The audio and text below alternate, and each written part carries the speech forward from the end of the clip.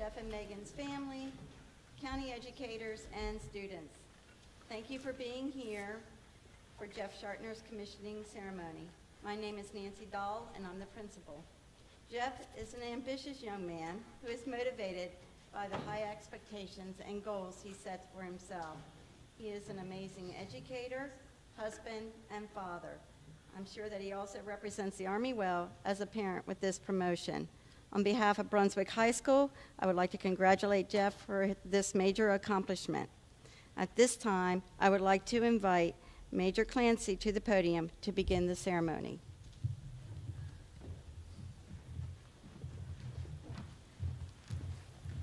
Thanks very much, Principal Dahl, distinguished guests, members of our unit, former members of our unit who are here, students, most especially Jeff's family and friends. Thanks everybody for being here today. This is a really important ceremony in one's career, in anyone's career. It's especially important for Jeff because typically when someone's commissioned as second lieutenant, they're either coming out of college or officer candidate school, and they have probably no affiliation with the Army before that time.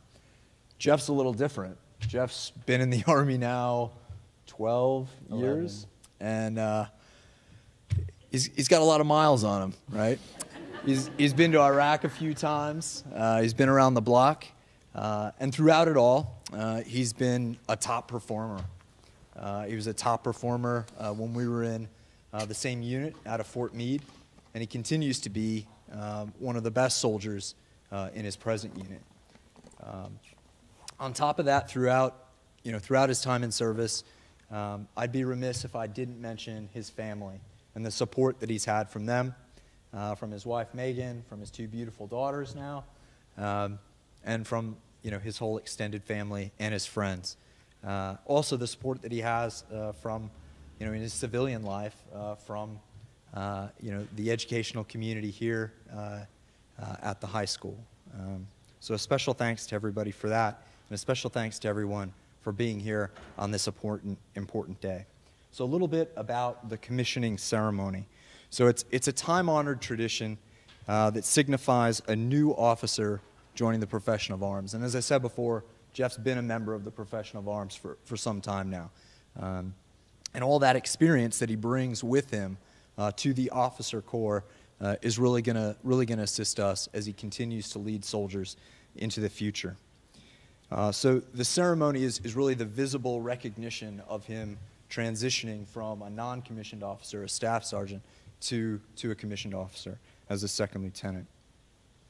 As you guys will see in just a little bit here, the pinning of the second lieutenant rank that he wears right here, that's a visible sign of his appointment and of the commitment made by him to the United States Army and to our nation. By becoming a commissioned officer, he's an agent of the executive branch of the government, and he's appointed by the president for his commission. So at this time, Jeff, if you'd come up front, we'll dispense with the oath. Turn towards me. Please raise your right hand. Repeat after me. I state your full name. I, Jeff Conrad Schartner, Having been appointed an officer in the U.S. Army an officer in the U.S. Army in the grade of second lieutenant, in the grade of second lieutenant, do solemnly swear to support and defend the Constitution of the United States the Constitution of the United States against all enemies, foreign and domestic, and that I will bear true faith and allegiance to the same, that I take this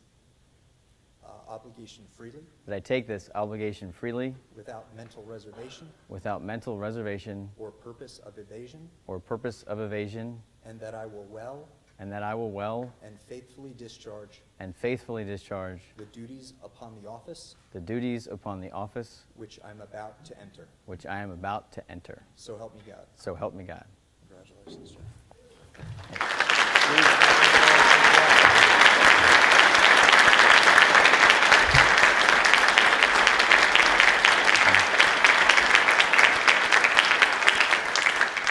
So now that we've got the tough tough part, and the tough part was for me because I stumbled over some of those words. Now that we've got the tough part out of the way, comes the good part. And we'll ask Megan, his wife, to come on up. Jeff, if you turn towards the audience, please. I'll read the orders. Attention to orders. The President of the United States has reposed special trust and confidence in the patriotism, valor, fidelity, and professional abilities of Jeff Conrad Schartner. In view of these qualities and his demonstrated potential for increased responsibility, he is therefore promoted in the United States Army to the rank of Second Lieutenant, effective 20 November 2014, by order of the Secretary of the Army. Signed, John McHugh.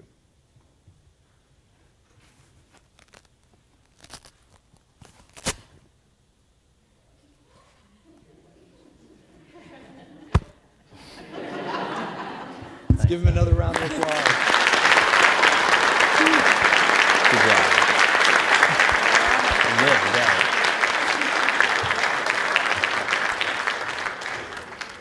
So, as we do with every commissioning ceremony, after the new officer's been commissioned, he has an opportunity to take the floor and thank all of you all.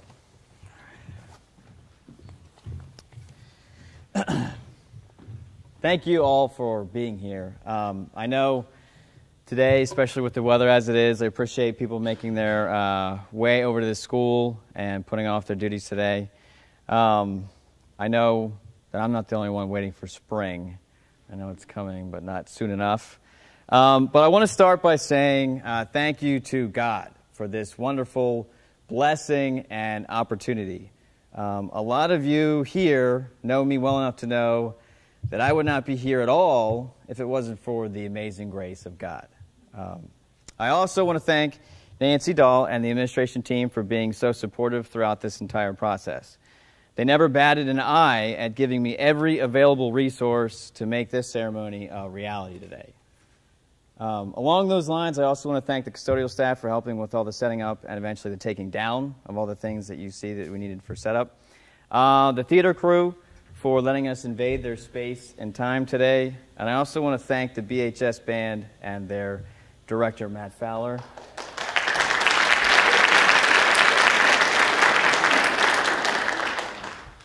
They actually learned the Army song just for today's ceremony, so you'll hear that as we walk out. So I appreciate you guys taking on that challenge.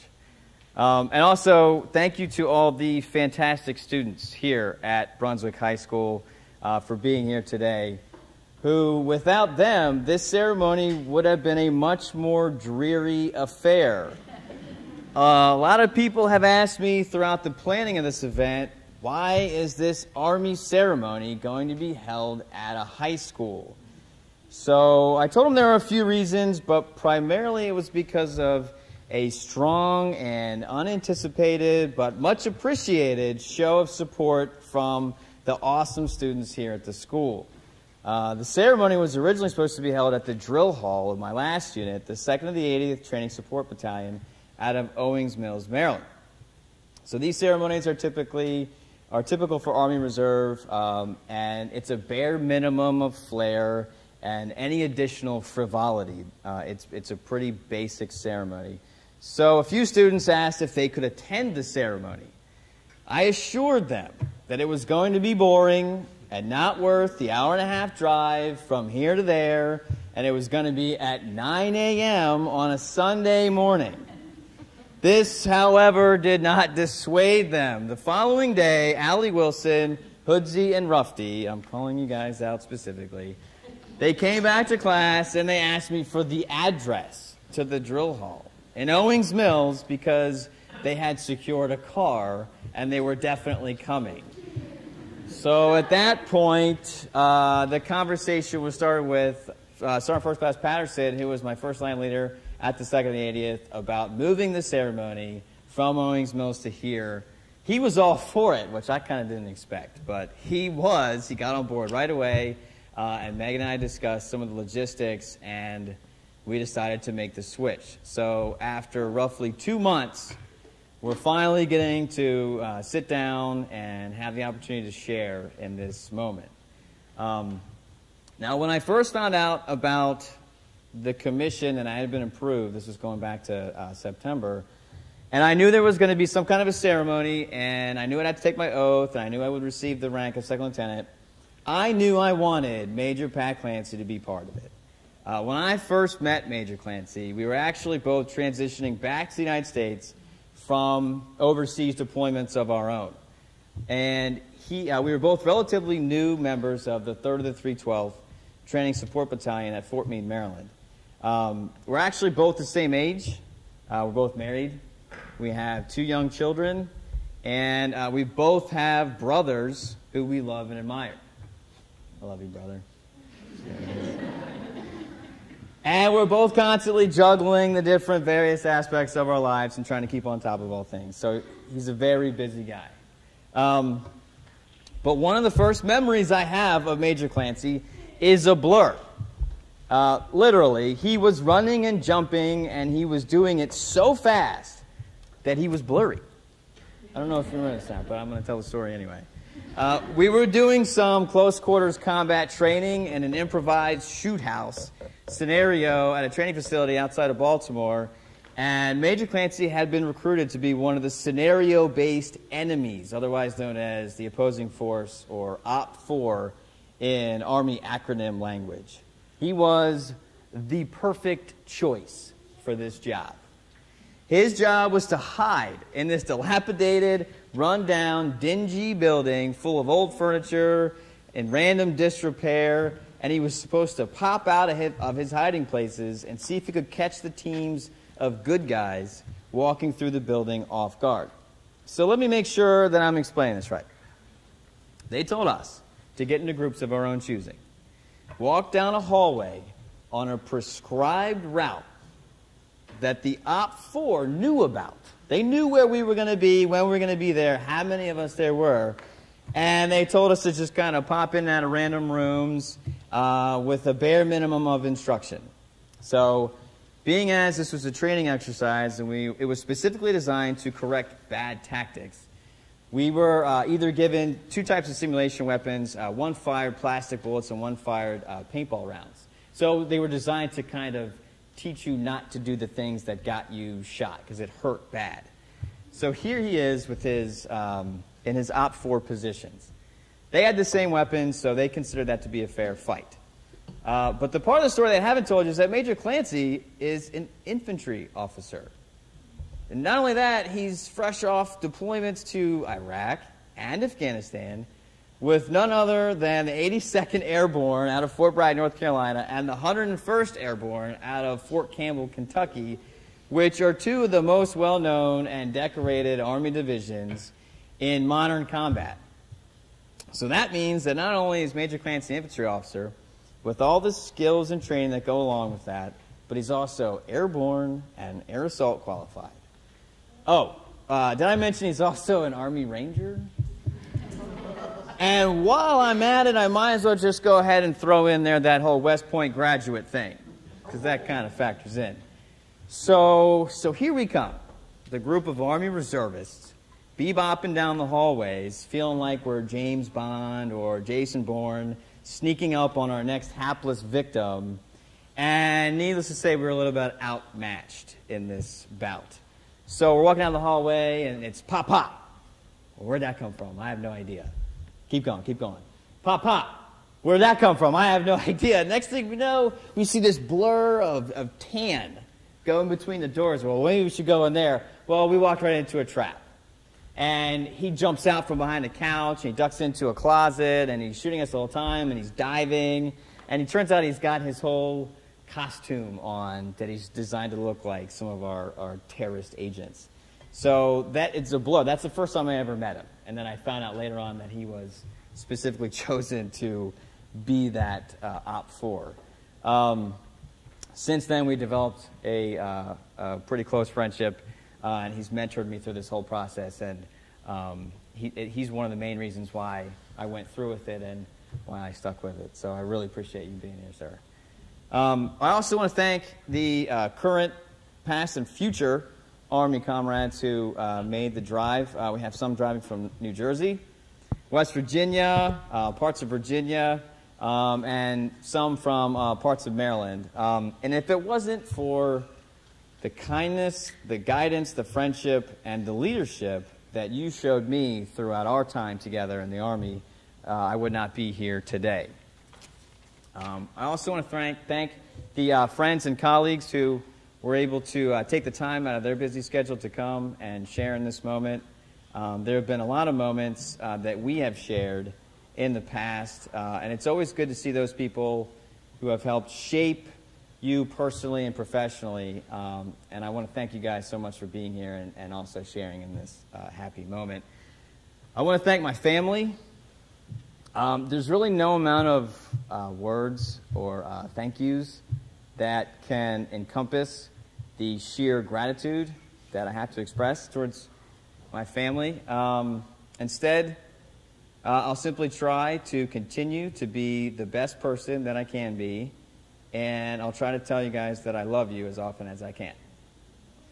And lastly, I want to thank my wife, Megan.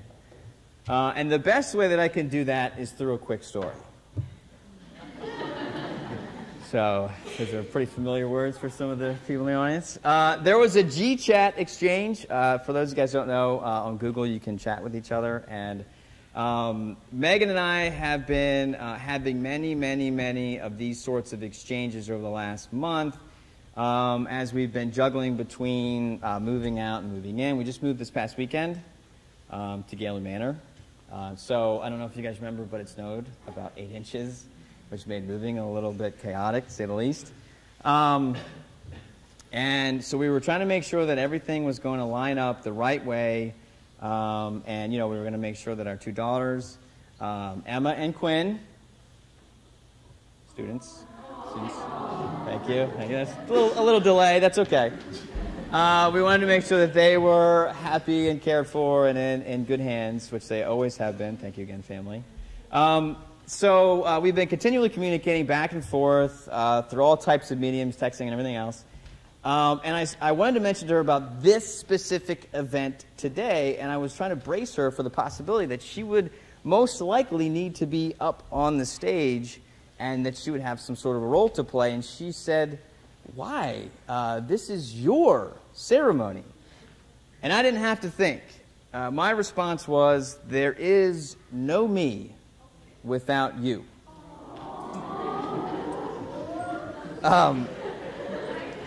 There is the... I didn't pay them to do that. So for me, there's no success. I have no success without what you are to me. You are the calming, steady, loving person that balances my world into a reality that makes all things possible. So thank you for always being there and for always being exactly what I need.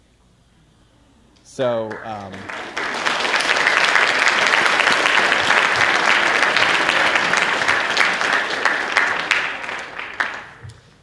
with that being said, that concludes the ceremony.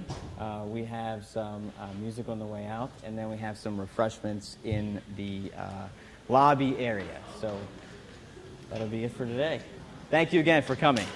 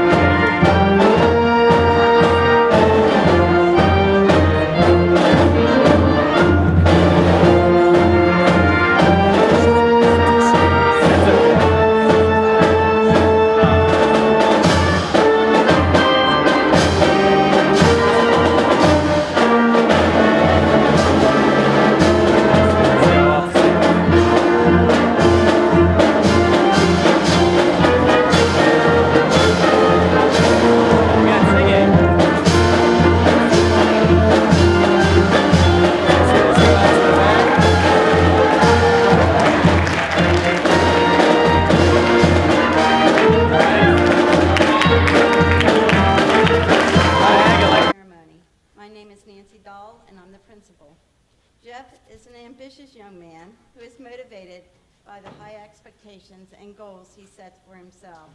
He is an amazing educator, husband, and father. I'm sure that he also represents the Army well as a parent with this promotion. On behalf of Brunswick High School, I would like to congratulate Jeff for this major accomplishment. At this time, I would like to invite Major Clancy to the podium to begin the ceremony.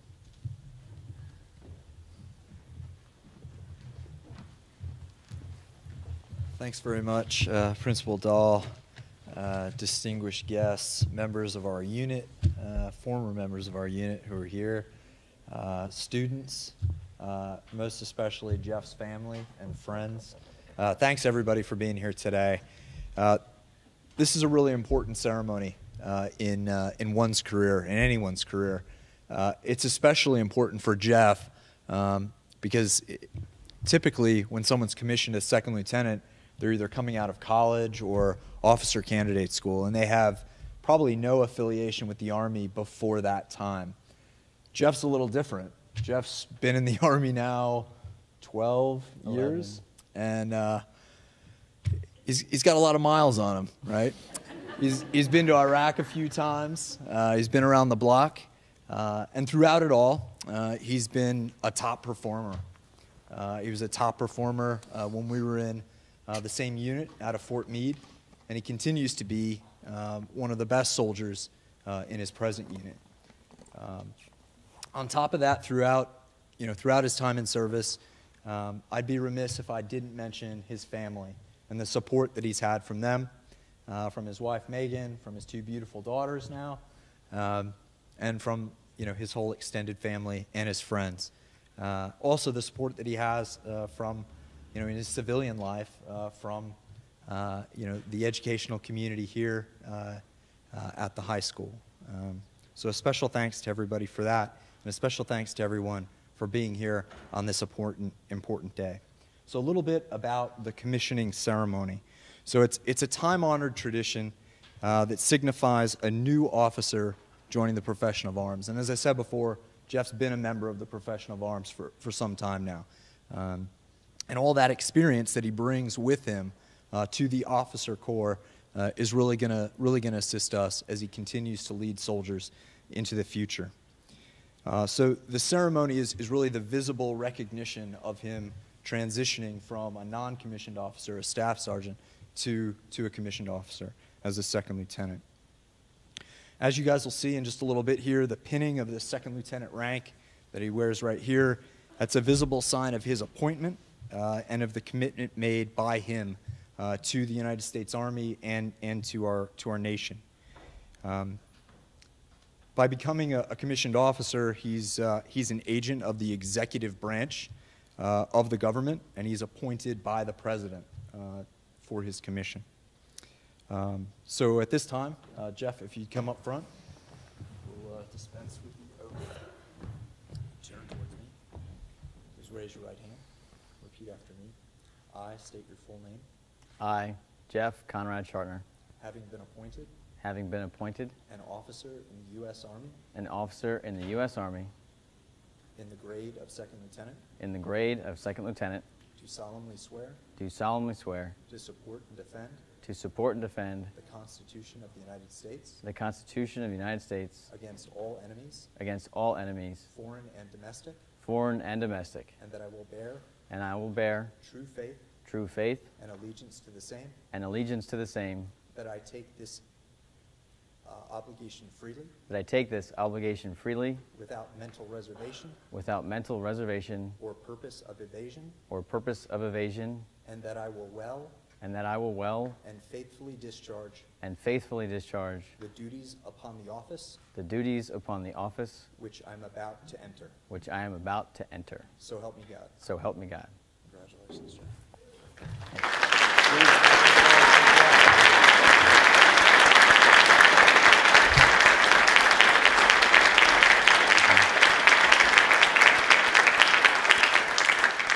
So now that we've got the tough part, and the tough part was for me because I stumbled over some of those words. Now that we've got the tough part out of the way, comes the good part. And we'll ask Megan, his wife, to come on up. Jeff, if you turn towards the audience, please. I'll read the orders. Attention to orders. the President of the United States has reposed special trust and confidence in the patriotism, valor, fidelity, and professional abilities of Jeff Conrad Schartner. In view of these qualities and his demonstrated potential for increased responsibility, he is therefore promoted in the United States Army to the rank of second lieutenant.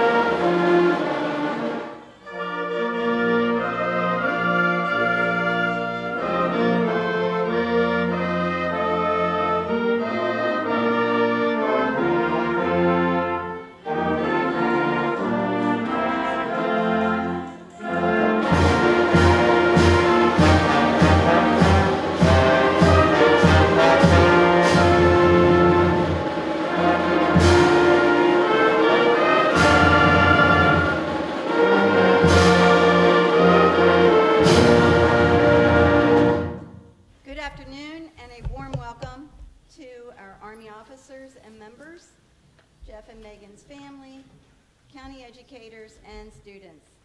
Thank you for being here for Jeff Schartner's commissioning ceremony.